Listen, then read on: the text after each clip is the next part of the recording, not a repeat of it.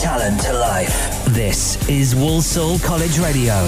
My name's Helen Lay. I'm the contraception and sexual health nurse for Walsall College. I'm based mostly over at Wisemore campus, next to the first aid room near the cash machine. I'm there pretty much all day on a Monday, a Tuesday afternoon and a Wednesday afternoon. I think it's very important for students to be made aware of the importance of safe sex. Ultimately, sex is a normal, healthy part of anyone's relationship. It's important that staff and students are aware that to keep themselves as safe as they possibly can to protect against sexually transmitted infections ultimately, which can have long-term implications for someone's health, and also address the public health issue as well, because ultimately if somebody has an infection and may not be aware of it and has unprotected sex with someone, they can pass that infection on, which can ultimately affect the next person that they have sex with. So it's just about giving staff and students the right information, make them aware of the things that they can use to make themselves as safe as they possibly can, and allow students to make an informed decision about their sex life. I would encourage all students, both male and female students, to be prepared. So in that, carry a condom around with them, preferably not the same condom in their pocket for years and years on end, but just to be prepared, carry a condom with them and just make sure that they know what to do,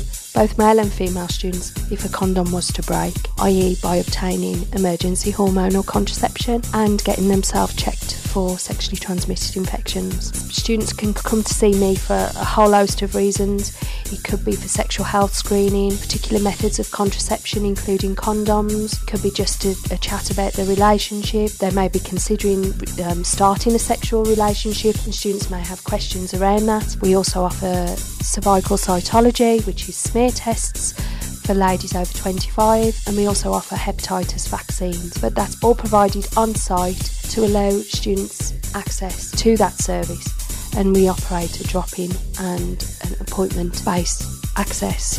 Students can access appointments via the guidance desk, and also if they ask a member of reception staff for my email address or contact telephone number, students can access me that way as well. It is all free and confidential as well. No information will be disclosed to any other student, any tutor or any other staff member. There are exceptions to confidentiality. That would be if I was concerned about a student's health or well-being. But to be honest, the breaching of confidentiality is not something that's taken lightly, and the student would be made aware of those circumstances as and when it needed to be done. This is Walsall College Radio, bringing talent to life.